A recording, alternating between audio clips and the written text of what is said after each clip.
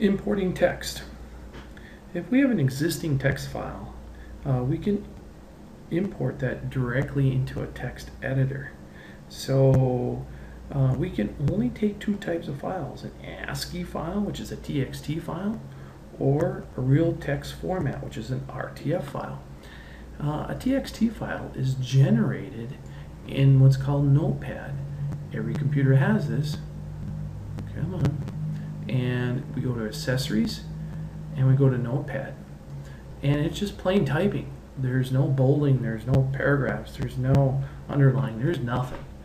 And so it's kind of boring on that end. So I might have a Word document. In this case, I have a Word document, but it's not a real text format.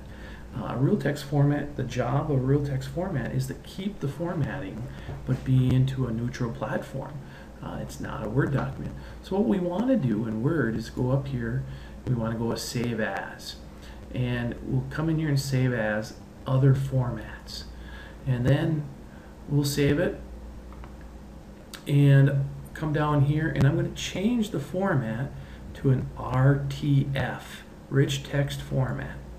And so here I go, I got the my course descriptions, boom, and I saved it to an RTF. Alright, so this is what it looks like. It's got some bolding in it, and it's got some paragraphs, etc. Alright, now we close that. Now in AutoCAD, what I want to do is I want to start a new text. So I come over here, I create my paragraph, and now I'm going to come over here under my tools. I'm going to hit the down arrow.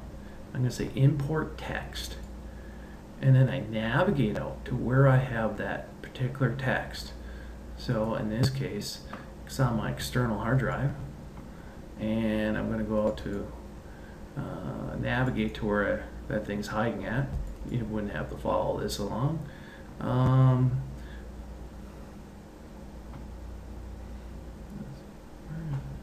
I got to change this, say real, and there it is.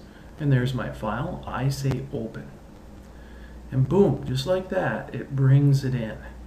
Now, all I gotta do is close the text editor, and I took a file that was, say, already typed. It might have had my general notes or my specifications on it, and I come right on in and I use it. All right.